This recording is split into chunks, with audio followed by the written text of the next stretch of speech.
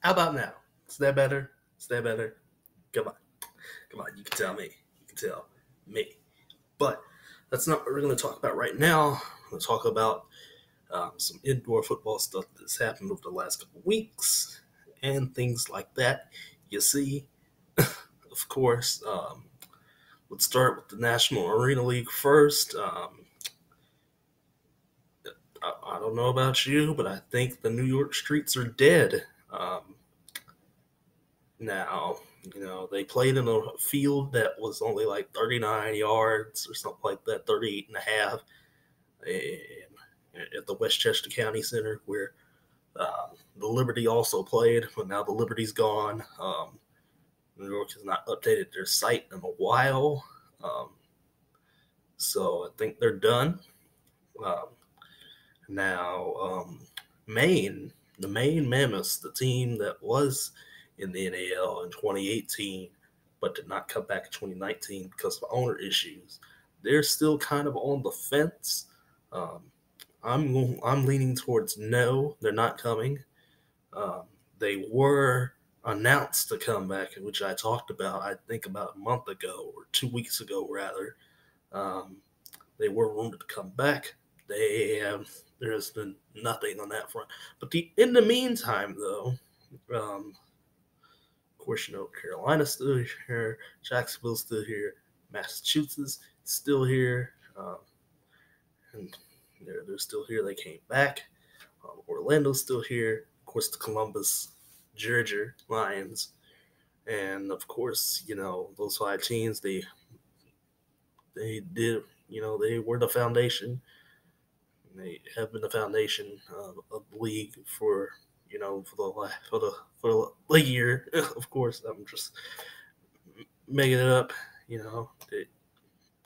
They got a brand in Orlando back, even though it's kind of more of an in-name only type thing. They still have the established Jacksonville Sharks, and the Columbus Lions. They've been here for God knows how long. But Carolina and Massachusetts are very new. They still have a lot to prove. But the NAL has added two teams. They are from the American Arena League, which is a dumpster fire of sorts of travel teams and teams that can't finish their seasons and stuff like that. But they added the West Virginia Rough Riders, who were formerly in Richmond in 2017. Then they moved down to West Virginia in 2018, and owned by Greg Fernario. He's an interesting guy. Honestly, West Virginia got the shaft in the AAL, and that's just as simple as I can say. They got the shaft in the AAL, and things were screwy, and they finally got the money together to get up out of there. Um, so great for them. They're here. The second team is the Jersey Flights. Now, they were supposed to join the NAL all the way back when the league first started, but they were like, nope, did not meet financial obligations and stuff like that. So, nope. So they went to the AAL and stuff like that, and they were just kind of there, punching bag for West Virginia. So this is a solid addition. The other team that is quote unquote rumored, but it's kind of up in the air. Seems like it's a no-go right now, and that is an Atlanta team down where the NAL is located, headquartered at. And who knows? Who knows? You want to try and even things out, but at the same time, who knows what the NAL is going to do.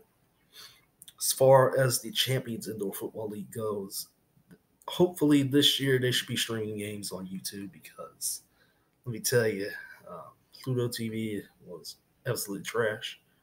And every time I tried to watch a CIF game, which was very few and far in between, tried to watch, buffering ads and stuff like that. It was horrible. But they have added a team down in Odessa. Don't know what their name is going to be yet, but they're just called West Texas for right now. And the Indoor Football League, lastly, we'll talk about them. well, actually, we'll talk about more about the CIF first. Don't know if the CIF's going to add another team like Wichita Falls or something like that. There's already a team of Wichita, Kansas, but Wichita Falls could be a thing. Who knows? They're just rumors right now. We got a long way till the indoor football season. Um, and finally, the indoor football league. It's basically, nothing's really came out of the water or anything like that. But I do believe that the Nebraska Danger are dead, and they will not be moving to Dallas as originally intended, which really shouldn't be the plan anyway because Dallas is way too saturated. We have way too much stuff out here as far as sports goes. And adding the team just folded. So, a team just folded out in Frisco, the Texas Revolution of the CIF. They just folded, so you can't really be adding teams out in the DFW area right now. We're too saturated. We have too much stuff going on. So it's kind of at 11. Supposedly Spokane is coming back. They still don't know. Things aren't really confirmed yet. There's been some announcements, but some things haven't been confirmed yet. So we don't know what's going to happen there. So it could be a 12-team IFL for 2019. We're 11. Or somehow, Nebraska's still there. Somehow it could be 13.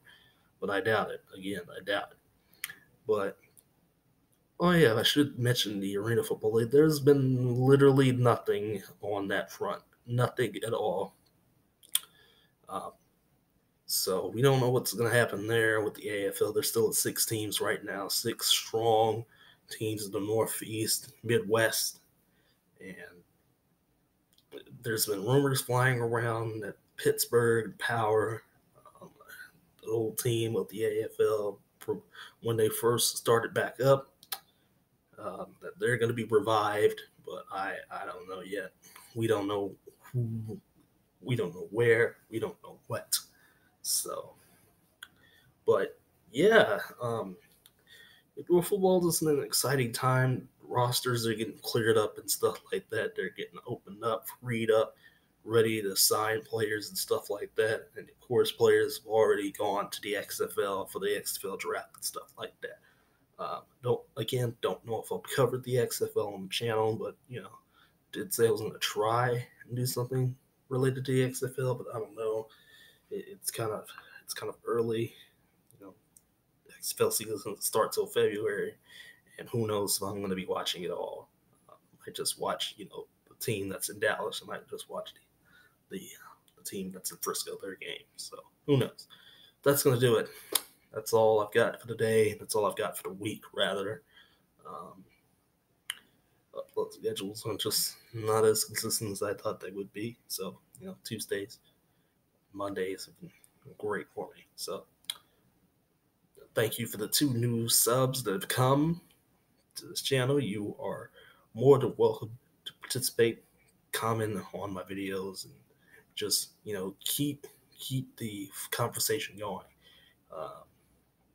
And of course, there's also other things that you could be doing. There is a playlist on my channel if you haven't seen it yet, which is my show, The Objective Slant, for Denton Community Television, which also has a YouTube channel and is on Frontier and Charter Spectrum, those networks down there, stuff like that. I believe it's a network in Denton, so it is what it is. But that's going to do it. See y'all next week. Thank y'all for watching. Bye-bye.